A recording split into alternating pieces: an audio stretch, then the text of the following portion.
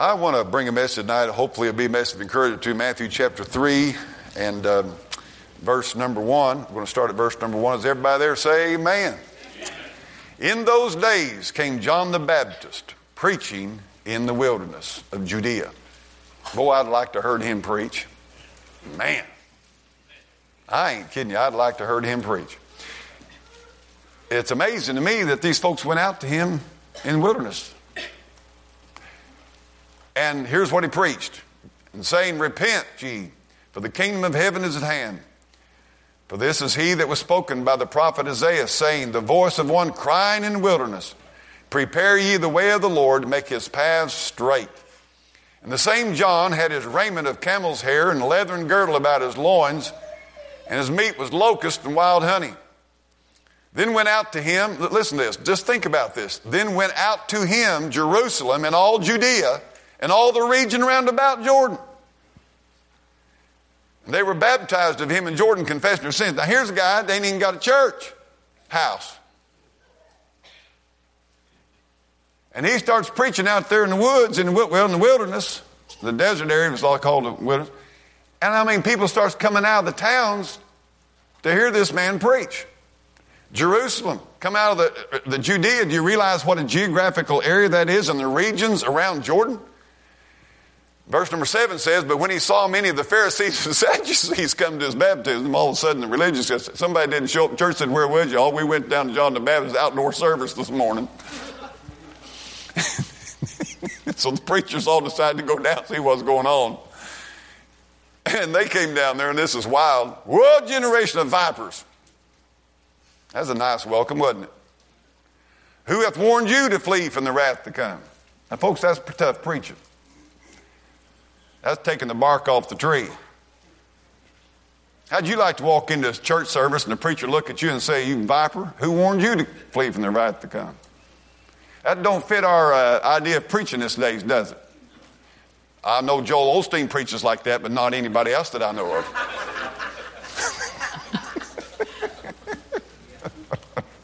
I shouldn't have said that, should I? That's me. Verse number 8, he says this, bring forth therefore fruits meet for repentance, and think not to say within yourselves, we have Abraham to our father, for I say unto you that God is able of these stones to raise up children unto Abraham. That's pretty powerful, God that can make people out of stones.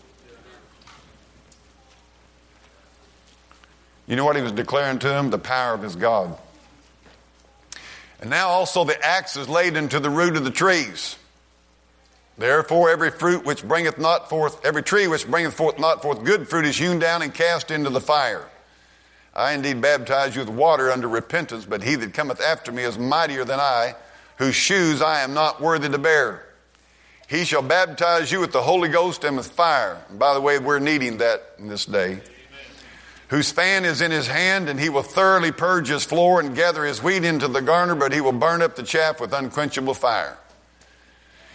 I want to preach a message tonight entitled Strange Preachers. Strange Preachers. John the Baptist was a strange preacher. He had a strange message. Repent, or you're going to die and go to hell. That's strange preaching. Has anybody ever walked into a service and a preacher jumped up and said, you vipers, what are you doing here? Who warned you to flee from the wrath? I called you a snake. A bunch of snakes showed up, and especially all the other preachers. You know what most people say? That's the most disgusting thing I've ever heard. Can you believe how he talked to those visiting pastors? That's strange. That's different. That ain't normal. That ain't the normal preaching you hear. He had a strange message. He had a strange pulpit. I don't know. It's somewhere out there in the open air. Probably jumped up on a rock or a stump somewhere. And by the way, can I tell you that America's spiritual foundation was also based on a lot of men who preached open air, who went out into fields and preached. John Whitfield, one of the greatest evangelists America ever had here. He was from England, but he came here.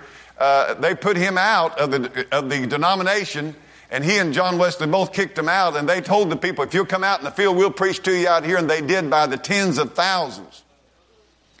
I have read the account of George Whitfield holding meetings in areas, and they said the wagons would begin to roll by days ahead of time of the announced meetings, and the dust would never settle because of the people walking and riding wagons going to his meetings. And he preached to as many as 20,000 people without a microphone. churches were you drive through America and you wonder why there's a church here and a church there and a church there. It was done by people who were awakened to true spiritual rebirth in those days by open air preachers and who didn't have a normal message. And if you've ever read any of George Whitfield's messages, brother, I'm going to tell you something. He would take the hide off of you. But he preached with the love and compassion of God. He wanted people to be saved, and he knew they didn't need to be played with. He knew their souls did not need to be played with. Strange preacher. It was a strange location out in the wilderness. He didn't say, send me $500. Some of you can send $2,000. We're trying to build a church up here, and then then I'm going to start preaching. He didn't wait to have a building. Amazes me how many people act like they can't have church till they have a building.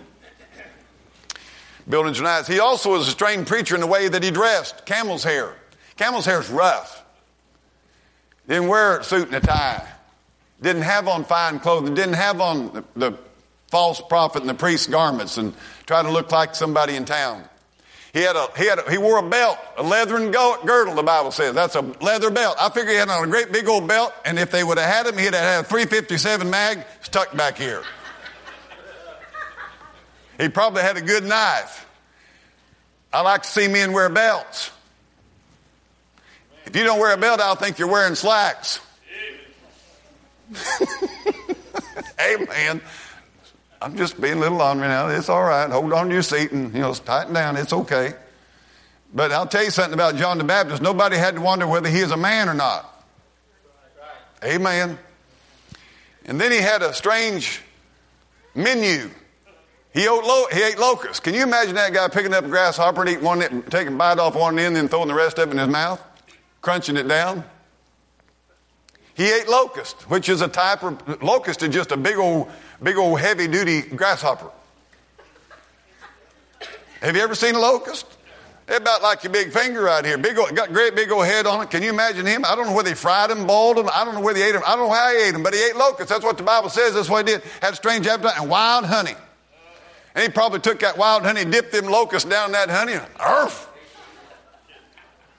Amen. Strange preacher. Amen. God had some strange preachers. Can I tell you something? You'll find out in the Bible that it was the strange preachers that got people's attention, that God used to wake people up. And I want to give you tonight just a few of the strange preachers that God gives. God never tries to fit into the religious mold. Never did, never will. God never, ever, you study history out, God never tried to fit his preachers into the mold of the religious system that was going on in that time. I want to give you about, I don't know how many I got. I want to give you some strange preachers. You ought to write these down. The first strange preacher I want to tell you God had was Noah's dove. God has some strange preachers in the Bible. But in Genesis chapter 8 verse 11 it says, and the dove came unto him, Noah, in the evening, and lo, in her mouth was an olive leaf, plucked off. So Noah, listen to me, knew that the waters were abated off the earth. God sends some strange preachers like Noah's dove. You know what it's a message of? That dove had a message to Noah. It told Noah that God is faithful to do exactly what he said he would do. God had told Noah, build that ark, get in that ark, and I'll take you through this thing. I'll save you from this flood, and I'll save you from destruction. I'll bring you out on the other side. And did you know what when that dove came in, had that green olive leaf plucked off, dropped it in there? God, I believe old Noah said, hallelujah, God sent me a preacher to remind me of his faithfulness. And every once in a while in your life, God will send something along to remind you of God's faithfulness in your life. I'm telling you something, God is faithful, amen. The Bible said God is faithful. And you know why God wants to send you a preacher about God's faithfulness? It's because the devil will try to tell you that God is not going to come through. That dove was a faithful preacher. You know, the dove's a picture of the Holy Ghost, and every once in a while the dove will light on you if you let him. I had a man talk to me the other day. Listen to me. Man talked to me the other day, and he started weeping. He said, Reggie, I was in the Korea War, and he said, I thank God I came back safe and sound. But he said, Reggie, I'm sorry, Vietnam War. I've talked to so many people this week, I forget where all wars is at. But anyway, this guy's in Vietnam. He said, Reggie, I landed in Vietnam. And he said, this is no truth. He said, I got saved over here in Texas County when I was a 12-year-old boy. He said, I'm telling you the truth. I never hardly left Texas County the whole time I was growing up and went to school. He said, and all of a sudden, here I am, ain't hardly been out of Texas County. And the next thing I know, I'm on a plane to Vietnam. He said, that's a pretty big move for a country boy. He said, Reggie, I'm not going to lie to you. I had trembling and fear in my heart because I could hear the radio like everybody else. There's a lot of boys wasn't coming home. He said, I didn't know where I'd be, and I could just imagine the jungles and some bomb going off or getting sabotaged or ambushed or whatever. And he said, Reggie, you never will forget. He said, I come off that plane and my feet was going to touch and hit that Vietnamese soil. And he said, Reggie, as God is my witness, he said it sounded and felt like a dove's wing on this left shoulder. He said, Reggie, it was just like a flutter. And he said, Reggie, a still, small, unheard voice by anybody else said, I'm going to take you in here and I'm going to take you out alive. And he said, Reggie, all these years later, 2016, he said, he started weeping and crying. He said, Reggie, you may not believe that. I said, I believe it and I understand it. He said, you may not understand that, but he said, God whispered by the dove to me, I'm going to take you back to Texas County, Missouri. You're going to make it through. You listen to me. God will send you a dove every once in a while if you listen to him good. If you get quieted down enough, you'll seek his face and get in tune with God. I'm telling you something. I've had the dove flutter over my soul. I just had this morning, about 8 o'clock this morning, God whispered sweet peace to my heart. I'd been praying. I'm telling you what, I've been crying out to God. I'd been seeking the Lord's face. And this morning, about 8 o'clock, God said to me, the battle is the Lord's. The battle is the Lord's. And God gives sweet peace to me. I'm telling you, God's got a preacher. You know what that message of faithfulness is? Number one, you listen to me. God never lies to nobody, never has, doesn't, and never will. What he has said, he will do. Amen. God doesn't lie. Can I tell you further? God never forgets you. God never forgets. Don't let the devil tell you God forgets you, that God will forget you. He will not forget you. He said, a mother may forget her suckling child, but he said, I will never forget thee. The Bible said that he'll never leave us. You listen to me. God has promised. Hey, look up here at me this morning. Look up tonight. Look up here. God will never leave you. You listen to me, there's a message of faithfulness in the dove that God will never leave you. The devil's going to tell some of you, God's left you, you've sinned too bad, you went too far, it's too rough for God. God will never leave you nor forsake you. That's a message of faithfulness tonight. I kind of wish I was at a camp meeting tonight. I'll tell you something. I'll tell you what. I need to go win a few blacks to the Lord and get him in here. Amen. I need to get that old boy over Hartville. I never will forget him. He stick that leg out there. Amen. Yowza. I want to tell you something. God never fails you. The devil will try to make it look like God has failed you. He has not failed you. God cannot fail you, and he will not fail you. It's a message of faithfulness. The Bible said he will be our guide even unto death. And I'm going to tell you something. That dove came down. God's letting you know. Now listen, it's a message. God wants you to have a message in your life day by day of the faithfulness of God, because that is where Satan is going to attack you, that God is not being faithful to his promises. God said he would take him through the other side, and he did. He told Moses, you go down there and get them people. I'm going to lead them into Canaan land, and he did. You could go all the way through the Bible, and God said he would do this, and God did that. Jesus said he's coming again. He's coming again. He said he's going to whoop the whole world's armies at the Valley of Armageddon. He is going to whoop the whole world's armies. He said he'd make Israel the head of the nations. He will make Israel the head of the nations. I'm telling you, everything God has ever promised, everything God's ever said, he will do it, and we need to be reminded of the message of God's faithfulness to us. That old dove was a type of the Holy Ghost, that olive leaf. And can I say to you, he brought an olive leaf in his mouth, and that speaks of peace, and it speaks of promise that God has given us. God is faithful. How many say God is faithful? You ought to just stop right now and say, Lord, raise your hand to heaven and say, God, I believe you're faithful. I ain't going to believe the devil's lies no more. God, I believe you're faithful. Second strange preacher, I got to go. This could last till the morning sun breaks. The second great preacher in the Bible is Balaam's donkey. The second strange preacher is Balaam's donkey. In Numbers 22:28, that old donkey talked at him, and he told him some things, and you can read the story about yourself. But you know what that message was? Now listen to me good tonight. It was a message of rebuke. It was a message of rebuke. It was God's effort to head off stupidity and foolishness. Sometimes God's going to send you a message. Hey, Dodo, wake up. You're fixing to walk into a trap. You're fixing to do something stupid that's going to hurt your life and hurt your family. Hey, Dodo, wake up. That donkey turned around and he just well and said, hey, Dodo, wake up. You know what was going on? There was an angel with a sword drawn was going to kill Balaam for his disobedience to God.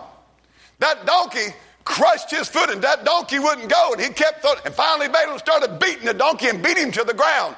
He was beating the very messenger. Watch me now. He was beating the very messenger that God was using to save his life. The Bible says this, that rebuke enters into the heart of a wise man more than 100 stripes into the back of a fool. God saying you could line you over a pole and put 100 lashes across your back. He said a rebuke will enter into a wise man more than that will into a fool. Now you think about that. So let me tell you something. When your daddy rebukes you and says, I'm going to tell you something right now that ain't going on in this house, don't be stupid. Don't be stupid. When the preacher jumps up and he's preaching on something and you wonder, how'd he know that? That's just God telling you that God knows, and he sent a donkey to talk to you.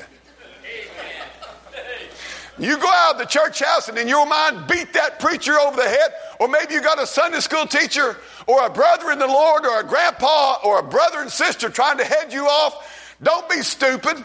Don't be foolish. God will send you messages of rebuke. I am not going to put up with this much longer.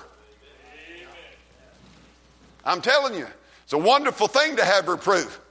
The Bible said that a preacher is to reprove, rebuke with all long suffering and doctrine. Did you know what part of my job is? Is jump up here and rebuke and reprove against sin and wrongdoing. And if you say, well, I don't like that part of it, I don't either. I wish I could get up here and pour honey all over you angels every Sunday morning. But that ain't the job of preaching. Correction, instruction in righteousness. I want to tell you something. You can ask my wife. I find the hardest, toughest, roughest preaching that I can find in America around the world. And if I'm going to listen to preaching, I want somebody that'll, plow my field up. That's what I want. Did you know what?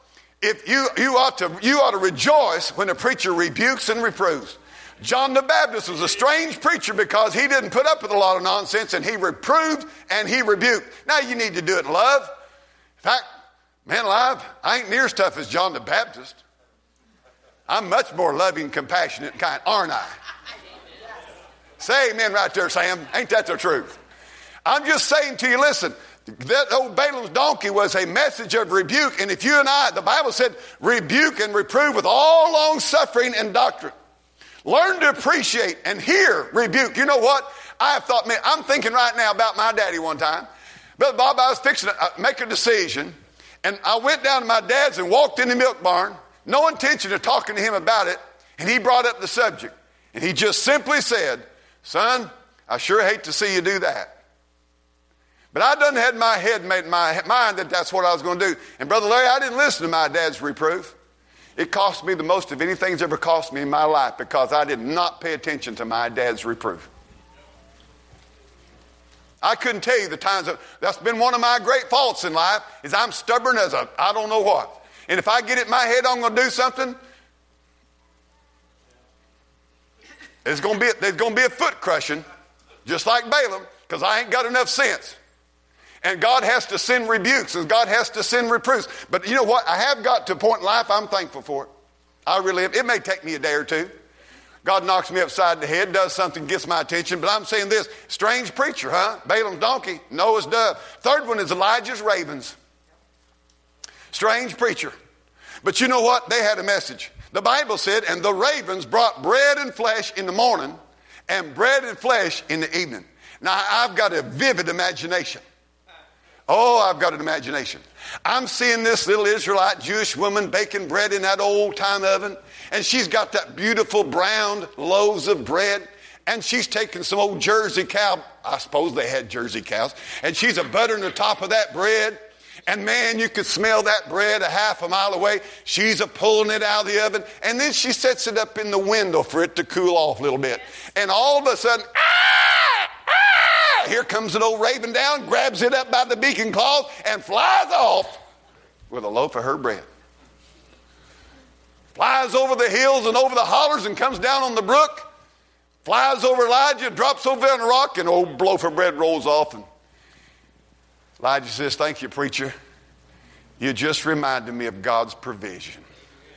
It's brought me a message that God will provide all my needs according to his riches and glory. Those ravens are a message of God's provision for you. He said, my God shall supply all your needs according to his riches and glory. Oh, I get to thinking about another old raven.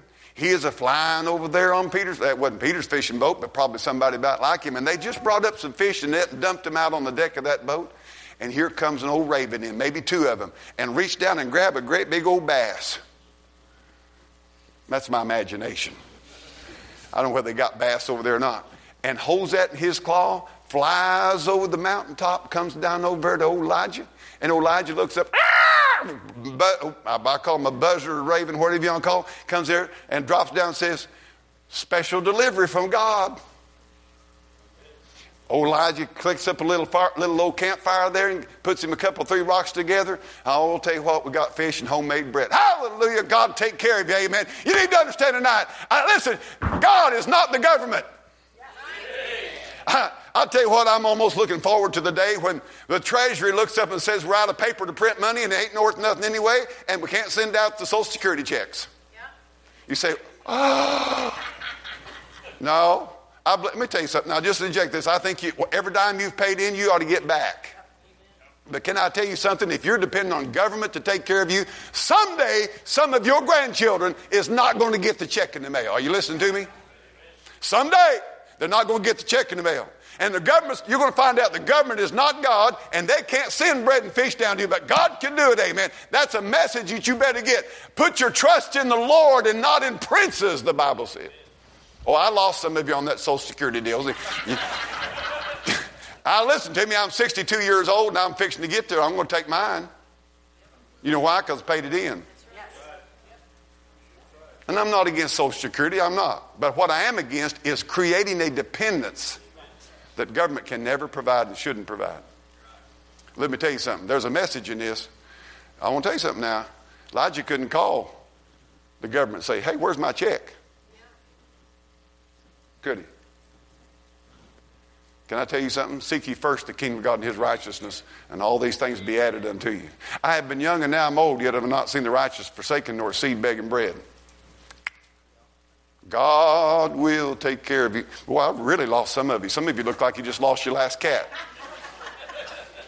Some of you are going to go all over the country tomorrow and text and Facebook. Reggie Kelly preached last night.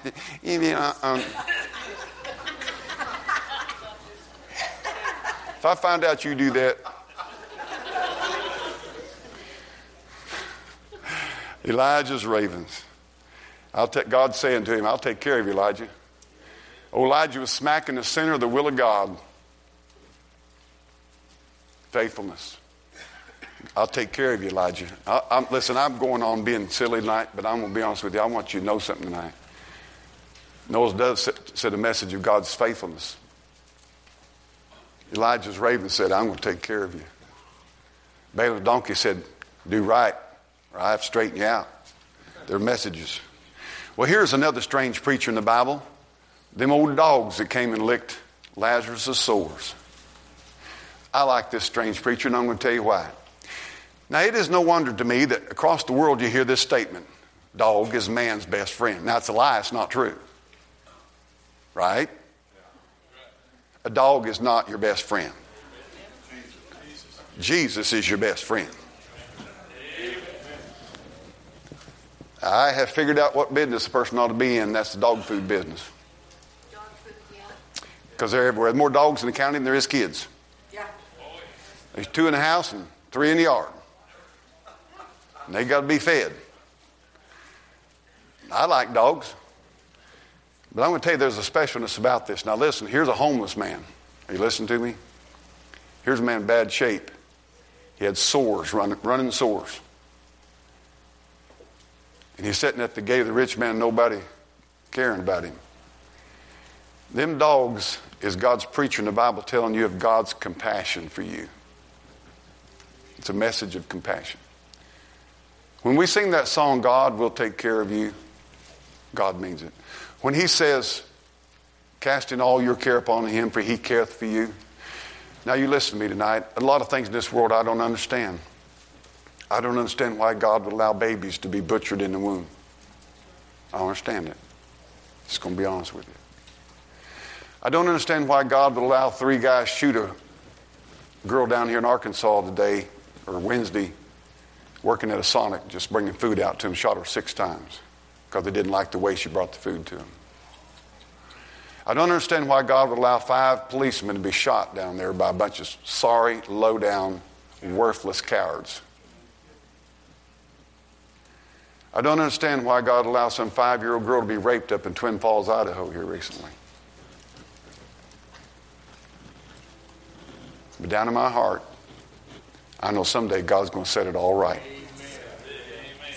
And that God is a compassionate God. I want you to take your Bibles to Psalms 103. I want you to let the rich man's dogs preach to you. Psalms 103.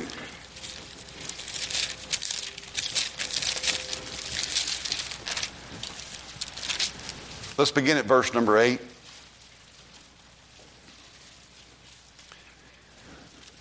I want to ask you a question tonight. How many of you have been treated worse than a dog by people?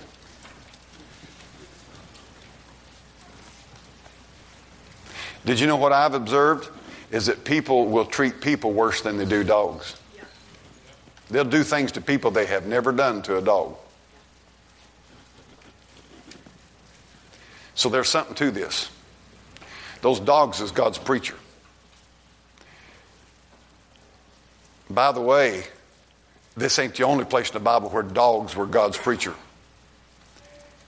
When Ahab and Jezebel had Naboth killed, God had some dogs that did some pretty rough preaching.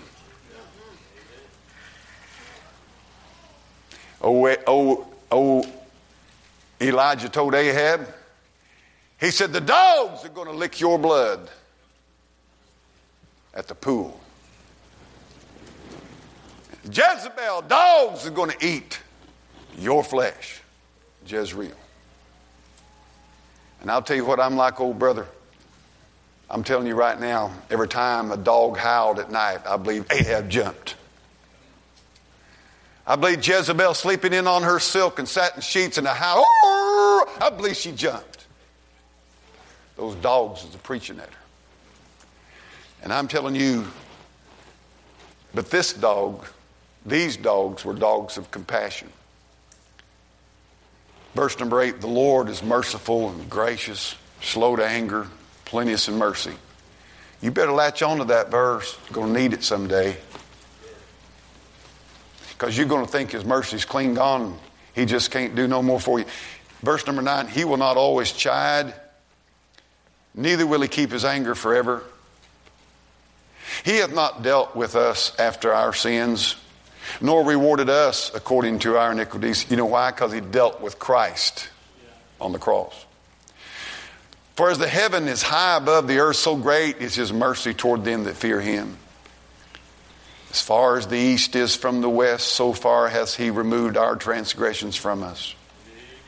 Like as a father pitieth his children, so the Lord pitieth them that fear him. For he knoweth our frame. He remember that we are dust. I'm going to tell you something. I don't know why that man had to lay at the gate with sores, running, begging. But I do know that I read the end of the story, that he died, and the angels carried him into Abraham's bosom. And I remember reading where the rich man was in hell and lifted up his eyes, being in torments, and said, send Lazarus to warn my brothers. Which side of the situation would you rather be on tonight? The side of Lazarus or the side of the rich man? You know what's funny about us American Christians? We'll talk about old Lazarus going to heaven, but we want to live like the rich man. You listen to me. God is a God of compassion tonight. You know who wrote this song? You know who said these things? I was listening this afternoon to my Bible on the CD player as I took a nap. And I was listening to Alexander Scourby reading where David saw Bathsheba. She was beautiful to look upon. Sent, inquired, took her. Committed adultery on one of his own soldiers. Then he had the message that she was conceived a child, and he called him in from the battlefield and lied to him like a dog. Tried to get him to go be with his wife, cover his sin up. And then when that didn't work, made him drunk, tried to get him to go down to his house. And that didn't work, Brother Phil. He wrote a letter, watch this, to Joab, the general of the army, and sent it by the hand of Uriah, and made him carry his own death sentence. The Bible goes ahead to tell about, went on. One day old prophet Nathan came. Nathan began to tell him that story about one man that had these great flocks, had all these sheep, had everything he could ever want. He said he had a neighbor, had one little old ewe lamb. He said he loved her, ate out of his own hand. He said, then the stranger came by and said that rich man wouldn't take out of his own big flocks. He went down and got that poor man's little ewe lamb, killed it. And old David's veins swelled up. He got mad, the Bible says. Got angry. David said before Nathan hardly got the words out of his mouth, he shall surely die.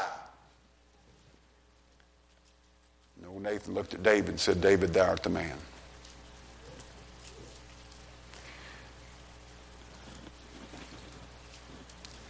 David said, I have sinned. Now listen to me carefully. He said, I have sinned. David didn't fuss at him. David didn't argue with him. David didn't get mad. And this is one of the reasons David's a man after God's own heart. You learn so much from David here. And old Nathan said, God has forgiven you. God's put away your sin. But nonetheless, listen to me. The sword shall never depart out of thy house.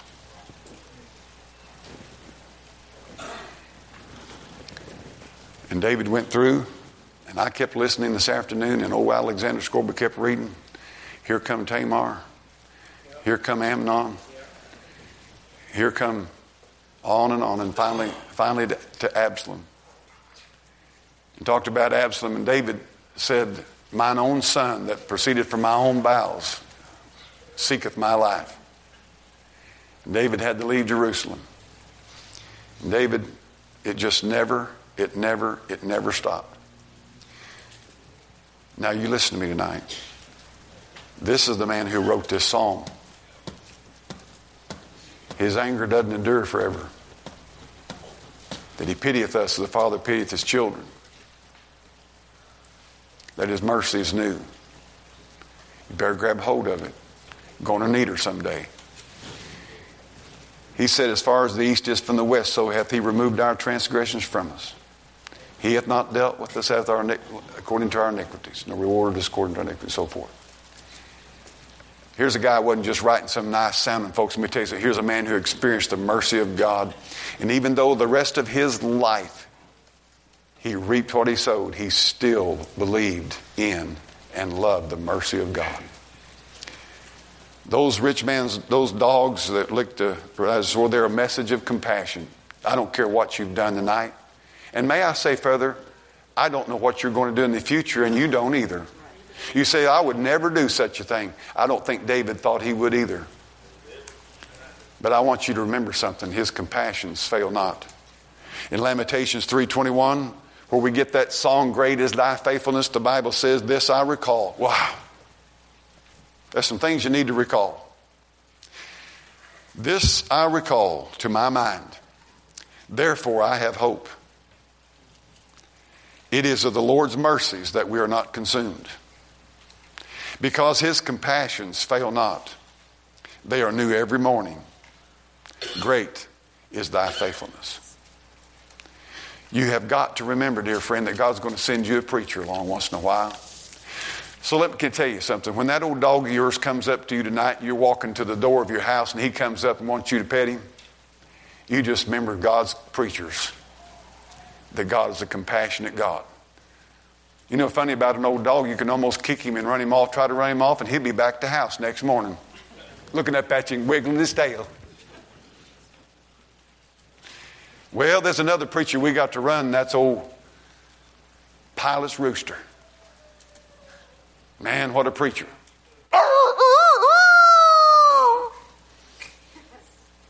Let me tell you tonight, you say, Reggie, is that true? I promise you that rooster did more preaching to Peter than anybody.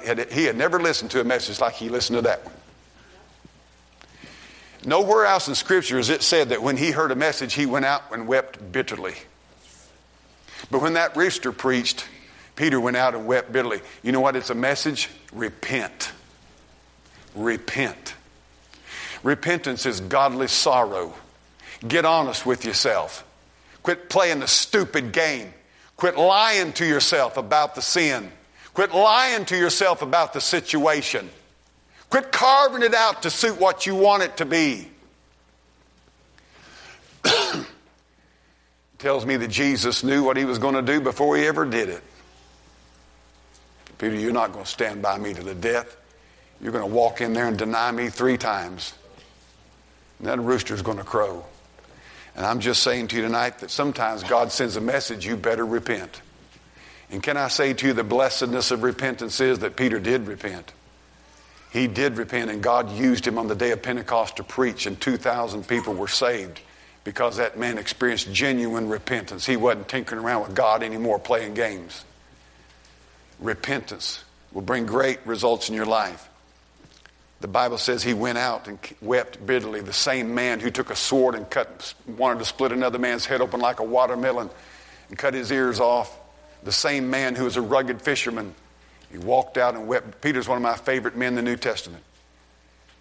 You can't never tell where he's going to be at. He's always saying something he kind of, shouldn't have said. But you know what? His heart was with God. Can I tell you tonight that God's heart is touched with genuine godly sorrow over our sin?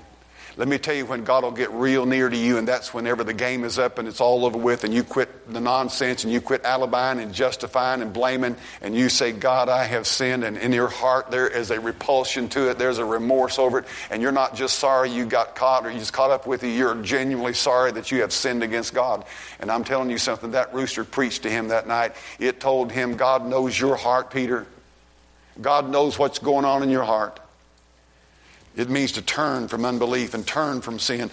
I must hurry. There's another preacher in the book of Acts, and it's Herod's worms.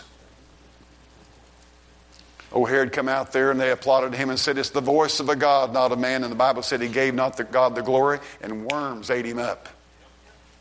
I've been at the spot. Can you imagine all of a sudden worms just totally eating a man up, and he drops on the spot and worms consuming his body up?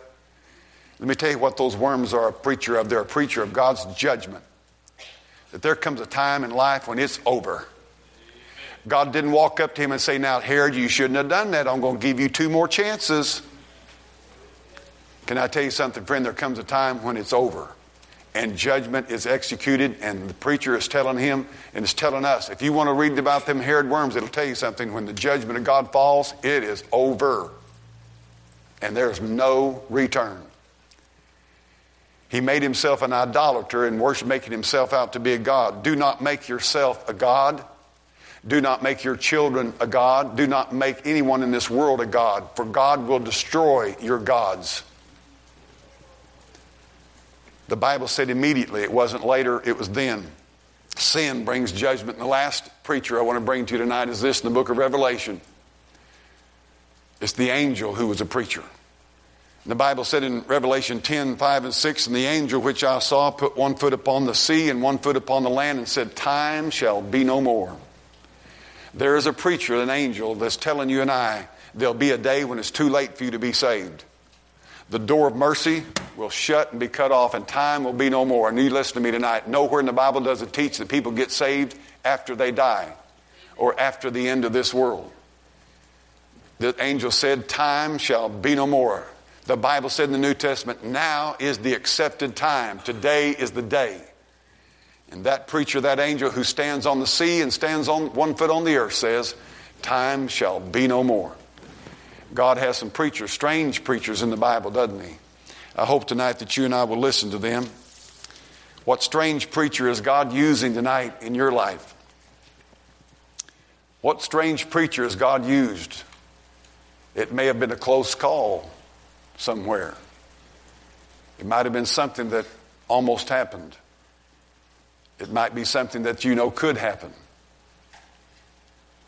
I hope tonight you just won't remember the message of judgment and time is almost out, but I hope you remember the messages of God's faithfulness as Noah's dove.